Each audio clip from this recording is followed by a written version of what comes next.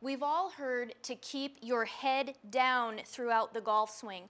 But if you keep your head too far down, your chin gets too close to your chest. And what that does is it doesn't give you enough room for that left shoulder to turn under the chin. As a result, you create a bit of a reverse pivot, or your weight transfer is off in some way.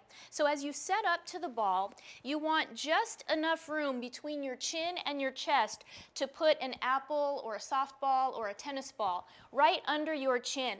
So your head isn't too far up, but you have just enough room for that left shoulder to get under the chin nicely to create a nice proper takeaway and weight transfer. If we get that chin too far down, we also tend to lower the head just a little bit as well. So you don't need to think too much about it. Just make sure that you can fit an apple in between your chin and your chest, and it gives you room for a nice full shoulder turn.